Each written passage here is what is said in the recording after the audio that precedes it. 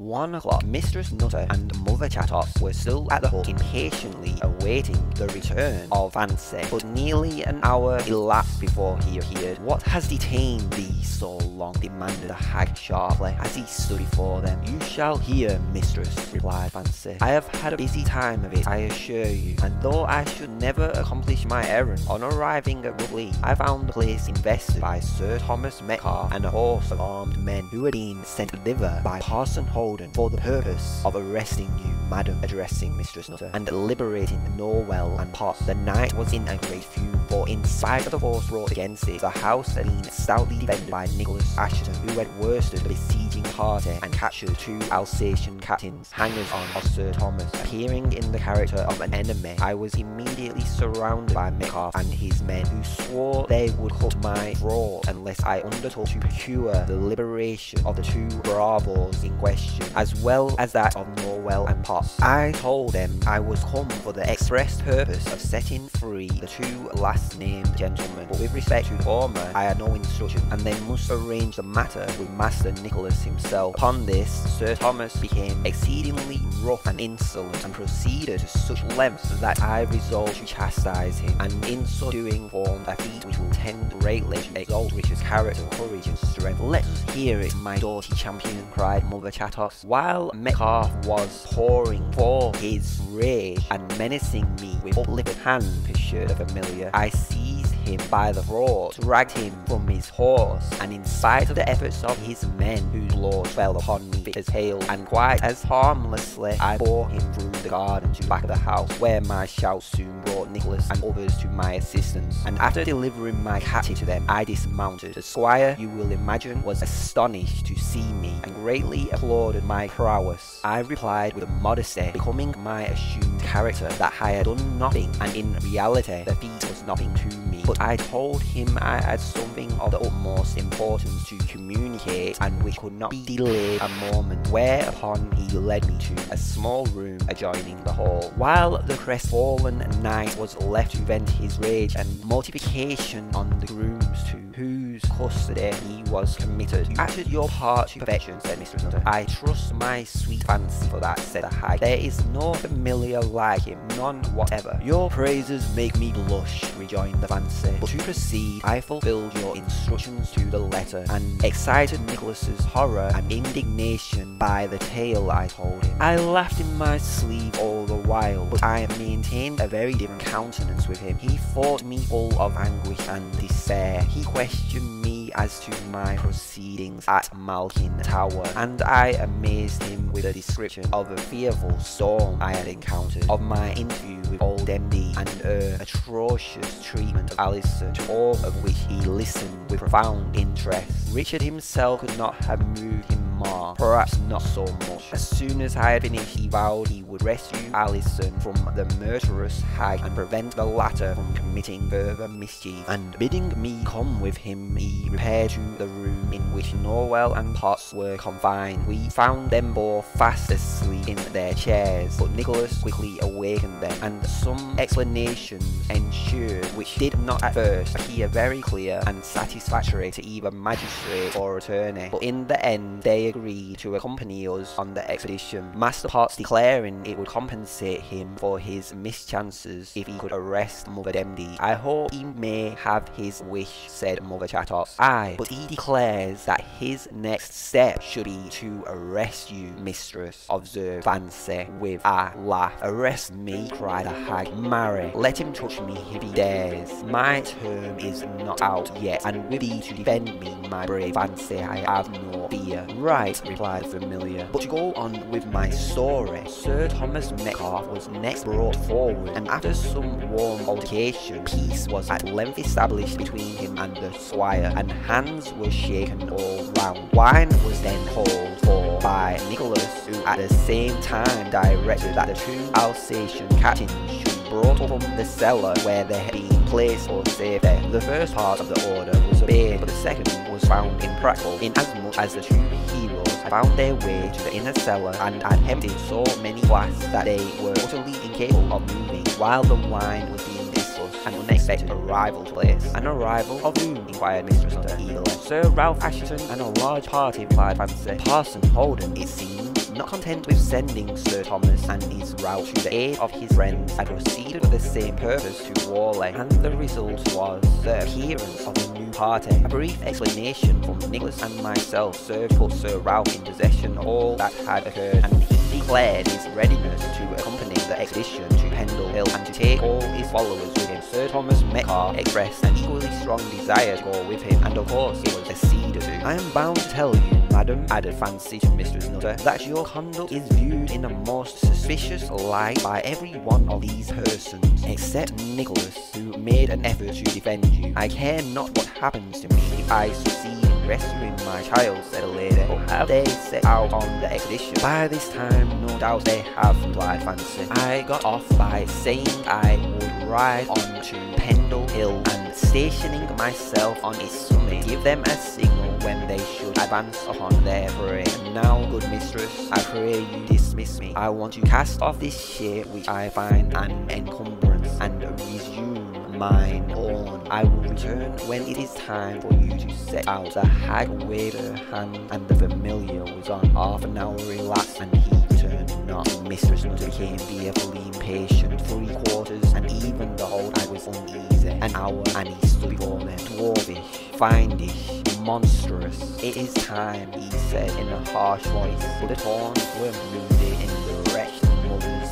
ears. Come then, she cried, rushing wildly forth. I come, replied the hag, following her. Not so fast, cannot go without me, added Fancy. Here, good mistress, is your broomstick. Away for Pendle Hill, screamed the hag. Aye, for Pendle Hill, echoed Fancy. And there was a whirling of dark figures through the air as before. Presently, they alighted on the summit of Pendle Hill, which seemed to be wrapped in a dense cloud, for Mistress Nutter could scarcely see a yard before her. Fancy's eyes were powerful enough to penetrate the room, but stepping back a few yards, he said, the expedition is at the foot of the hill, where they have made a halt. We must wait a few moments till I can ascertain what they mean to do. Ah, I see. They are dividing into 3 parties. One detachment, headed by Nicholas Assheton, with whom are Potts and Norwell, is about to make the ascent from the spot where they now stand. Another, commanded by Sir Ralph Assheton, is moving towards the butt end of the hill, and the third, headed by Sir Thomas Metcalfe, is proceeding to the right. These are goodly preparations. Ha ha, but what do I behold? The first detachment have a prisoner with them. It is Jem Device, whom they have captured on the way, I suppose. I can tell from the rascal's looks he is planning an escape. Patience, madam. I must see how he executes his design. There is no hurry. They are all scrambling up the hillsides. Someone slips and rolls down and bruises himself severely against the loose stone. Oh, it is Master Potts. He is picked up by James Device, who takes him on his shoulders. What means they can knave by such attention, we shall see anon. They continue to fight their way upward. They have now reached the narrow path among the rocks. Take heed, or your necks will be broken. Oh, well done, Jem. Bravo, lad. Thy scheme is out now. Oh, what has he done? asked Mother Chattox. Run off with the attorney, with Master Potts, replied Fancy. Disappeared in the gloom, so that it is impossible Nicholas can follow him. Oh, but my child, where is my child? cried Mistress Nutter in agitated impatience. Come with me, and I will lead you to her, replied Fancy, taking her hand. And do you keep close to us, mistress, he added to Mother Chattox. Moving quickly along the heathy plain, they soon reached a small dry hollow about 100 paces from the beacon, in the midst of which, as in a grave, was deposited the inanimate form of Alison. When the spot was indicated to her by Fancy, the miserable mother flew to it, and with indescribable delight clasped her child to her breast. But the next moment a new fear seized her, for the limbs were stiff and cold, and the heart had apparently ceased to beat. She is dead, exclaimed Mistress Nutter frantically. No, she is only in a magical trance,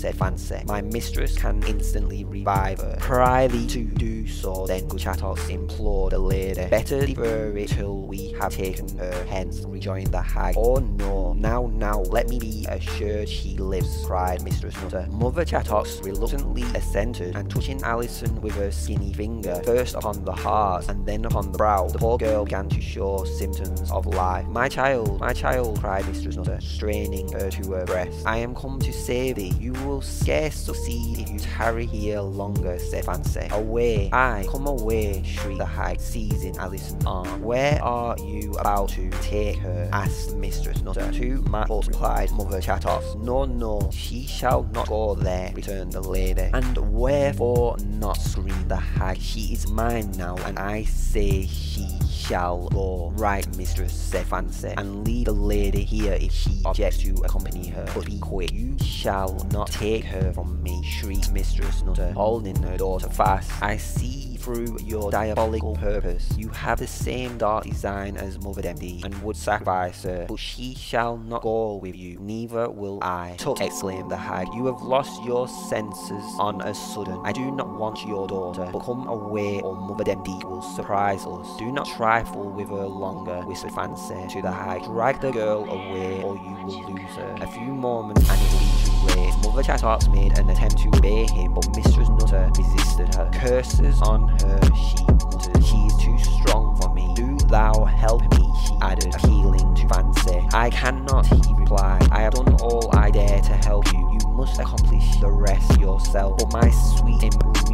I recollect I have a master, interrupted the familiar, and a mistress too, cried the hag, and she will chastise thee if thou art disobedient. I command thee to carry off this girl. I have already told you I dare not, and I now say I will not, replied Fancy. Will not, shrieked the hag, thou shalt smart for this. I will bury thee in the heart of this mountain, and make thee labour within it like a gnome. I will set thee to count the sand on the riverbed and the leaves on the forest trees. Thou shalt know neither rest nor respite. Ho ho ho, laughed Fancy mockingly. Dost deride me, cried the hag. I will do it, thou so say, jackanapes. For the last time wilt obey me. No, replied Fancy, and for this reason your term is out. It expired at midnight. It is false, shrieked the hag in accents of mixed terror and rage. I have months to run and will renew it. Before midnight you might have done so, but it is now too late. Your reign is over, rejoined Fancy. Farewell, sweet mistress, we shall meet once again, though scarcely under such pleasant circumstances as hitherto. It cannot be, my darling Fancy, thou art jesting with me, whimpered the hag. Thou wouldst not delude thy doting mistress thus. I have done with thee, foul hag, rejoined the familiar, and am right glad my service is ended. I could have saved thee, but would not, and delayed my return for that very purpose. Thy soul was forfeited when I came back to thy hut. Then curses on thee for thy treachery, cried the hag, and on thy master who deceived me in the bond he placed before me. The familiar laughed hoarsely. But what of Mother Demdike, pursued the hag? Hast thou no comfort for me? Tell me, her hour is likewise come, and I will forgive thee, but do not let her triumph over me. The familiar made no answer, but laughing derisively, stamped upon the ground, and it opened to receive him. Alison, cried Mistress Nutter, who in the meantime had vainly endeavoured to rouse her daughter to full consciousness. Fly with me, my child, the enemy is at hand. What enemy? asked Alison faintly. I have so many that I know not whom you mean. But this is the worst of all. This is Mother Demdike, cried Mistress Nutter. She will take your life. If we can but conceal ourselves for a short while, we are safe. I am too weak to move, said Alison. Besides, I dare not trust you. I have been deceived already. You may be an evil spirit in the likeness of my mother. Oh no, I am indeed your own. Oh mother, rejoined Mistress Nutter. Ask this woman if it is not so. She is a witch herself, replied Alison. I will not trust either of you. You are both in league with Mother Demdike. We are in league to save thee from her foolish wench, cried Mother Chattox. But thy perverseness will defeat all our schemes. Since you will not fly, my child, cried Mistress Nutter, kneel down and pray earnestly for deliverance. Pray while there is yet time. As she spoke, a growl like thunder was heard in the air, and the earth trembled beneath their feet. Nay, now I am sure you are my mother, cried Alison, flinging herself into Mistress Nutter's arms, and I will go with you. But before they could move, several dusky figures were seen rushing towards them. Be on your guard, cried Mother Chattox. Here comes old Demdike with her troop. I will aid you all I can. Down on your knees, exclaimed Mistress Nutter. Alison obeyed, but ere a word passed her lips, the infuriated hag, attended by her beldame band, stood beside them. Mother Demdike eyed the group for a moment as if she would annihilate them, Out of my way, Chattox, she vociferated. Out of my way, or I will drive my knife into thy heart. And as her old antagonist maintained her ground, she unhesitatingly advanced upon her, smote her with a weapon, and as she fell to the ground, set over her bleeding body. Now what dost thou here, Alice Nutter? She cried, menacing her with a blade. I am come for my child, whom thou hast stolen from me, replied the lady. Thou art come to witness her slaughter, replied the witch fiercely. Begone, or I will serve thee as I have just served old Chattox. I am not sped yet, cried the wounded hag. I shall live to see thee bound hand and foot by the officers of justice, and certain thou wilt perish miserably. I shall die content. Spit out thy last drops of venom, black viper, rejoined Mother Demdike. When I have done with the others, I will return and finish thee, Alice Nutter. Thou knowest it is vain to struggle with me. Give me up the girl. Wilt thou accept my life for hers? Said Mistress Nutter. Of what account would thy life be to me? Rejoined Mother Demdike disdainfully. If it would profit me to take it, I would do so without thy consent. But I am about to make an oblation to our master, and thou art his already. Snatch her child from her. We waste time, she added to her attendants, and immediately the weird crew rushed forward, and in spite of the miserable mother's efforts, tore Alison from her. I told you it was in vain to contend with me, said Mother Demdike. Or that I could call down heaven's vengeance upon thy accursed head, cried Mistress Nutter. But I am forsaken alike of heaven and man, and shall die despairing. Rave on, thou wilt have ample leisure, replied the hag. And now bring the girl this way, she added to the beldame. The sacrifice must be made near the beacon. And as Alison was borne away, Mistress Nutter uttered a cry of anguish. Do not stay here, said Mother Chattox, raising herself with difficulty. Go after her. You may yet save your daughter. And how? Cried Mistress Nutter distractedly. I have no power now. As she spoke, a dusty form rose up beside her. It was her familiar. Will you return to your duty if I help you in this extremity? He said. I do,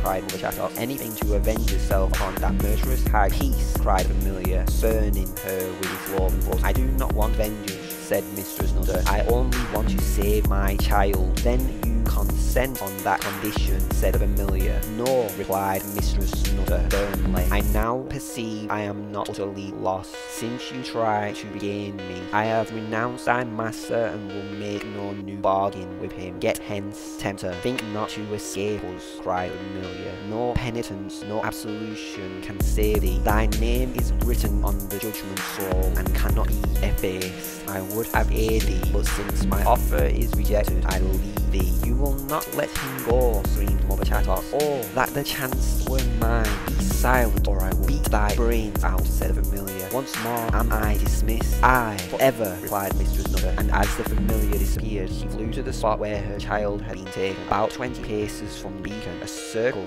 had again been formed by the unhallowed crew, in the midst of which stood Mother Demdike with a gory knife in her hand, muttering spells and incantations, and performing mystical ceremonies. Every now and then her companion joined in these rites, and chanted a song couched in a wild, unintelligible jargon, beside of which knelt Alison, with her hands tied behind her back, so that she could not raise them in supplication, her hair unbound and cast loosely over her person, and the thick bandage fastened over her eyes and mouth. The initiatory ceremonies over, the old hag approached her victim, when Mistress Nutter forced herself through the circle and cast herself at her feet. Spare her, she cried, clinging to her knees. It shall be well for thee if thou dost so. Again interrupted, cried the witch furiously. This time I will show thee no mercy. Take thy fate, meddlesome woman. And she raised the knife, but ere the weapon could descend, it was seized by Mistress Nutter and wrestled from her grasp. In another instant, Alison's arms were liberated and bandage removed from her eyes. Now it is my turn to threaten. I have thee in my power, infernal hag, cried Mistress Nutter, holding the knife to the witch's throat and clasping her daughter with the other arm. Wilt let us go? No, replied Mother Demdike, springing nimbly backwards. You shall both die. I will soon disarm thee. And making one or two passes with her hands, Mistress Nutter dropped the weapon and instantly became fixed and motionless, with her daughter equally rigid in her arms. They looked as if suddenly turned to marble. Now to complete the ceremonial, cried Mother Demdike, picking up the knife, and then she began to mutter an impious address preparatory to the sacrifice, when a loud clangor was heard, like the stroke of a hammer upon a bell. What was that? Exclaimed the witch in alarm. Were there a clock here? I should say extra one, replied Molehill. It must be our master's timepiece, said another witch. 1 o'clock, exclaimed Mother MD, who appeared stupefied with fear. And the sacrifice not made, then I am lost. A derisive laugh reached her ears. It proceeded from Mother Chattox, who contrived to raise herself to her feet, and tottering forward, now passed through the appalled circle. Aye, thy term is out, thy soul is watered like mine. Haha, and she fell on the ground. Perhaps it may not be too late, cried Mother MD, grasping the knife and rushing towards Alison. But at this moment, a bright flame shot from the beacon. Astonishment and terror seized the hag, and she uttered a loud cry, which was echoed by the rest of the crew. The flame mounted higher and higher, and burned each moment more brightly, illumining the whole summit of the hill. By its light could be seen a band of men, some of whom were on horseback, speeding towards the place of meeting. Scared by the sight, the witches fled, but returned by another band, advancing from the opposite quarter. They then made towards the spot where their broomsticks were deposited, but ere they could reach it, a third party gained the summit of the hill at this precise point, and immediately started in pursuit of them. Meanwhile, a young man issuing from behind the beacon flew towards Mistress Nutter and her daughter. The moment the flame burst forth, the spell cast over them by Mother MD was broken, and motion and speech were restored. Alison, exclaimed the young man as he came up, your trials are over, you are safe. Oh, Richard, she replied, falling into his arms, have we been preserved by you? I am a mere instrument in the hands of heaven, he replied. Mother MD made no attempt at flight with the rest of the witches, but remained for a few moments absorbed in contemplation of the flaming beacon, her hand still grasping the murderous weapon she had raised against Alison, but it had dropped to her side when the fire burst forth. At length she turned fiercely to Richard and demanded, was it thou who kindled the beacon? It was, replied the young man. And who bade thee to do it? Who brought thee hither? pursued the witch. An enemy of thine, old woman, replied Richard. His vengeance has been slow in coming, but it has arrived at last. But who is he? I see him not, rejoined Mother MD. You will see him before your flame expires,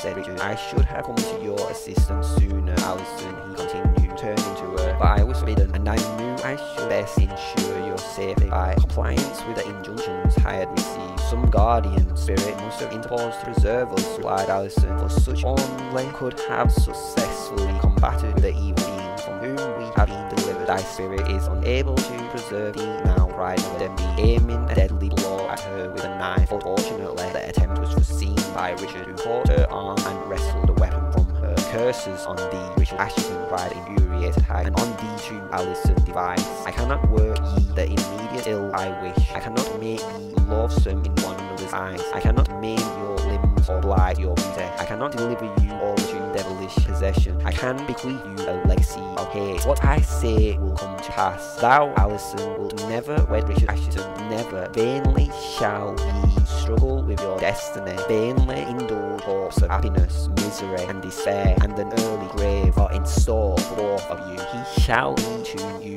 your worst enemy, and you shall be to him destruction. Think of the witch's prediction and tremble, and may her deadliest curse rest on your head. Oh, Richard, exclaimed Alison, who would have sunk to the ground if he had not sustained her. Why did you not prevent this terrible malediction? He could not, replied Mother MD with a laugh and of exultation. It shall work, and thy doom shall be accomplished. And now to make an end of old Chattox, and then they may take me where they please. And she was approaching her old enemy with the intention of putting her threat into execution, when James Device, who appeared to start on the ground, rushed swiftly towards her. What art thou doing here, Jem? cried the hag, regarding him with angry surprise. Dost thou not see we are surrounded by enemies? I cannot escape them. Thou art young and active. Away with thee. Not without you, Granny, replied Jem. I have run as fast as I could to help you. Stick fast hold on me, he added, snatching her up in his arms, and I'm bringing you clear off yet. And he set off at a rapid pace with his servant, Richard being too much occupied with Alison to oppose him.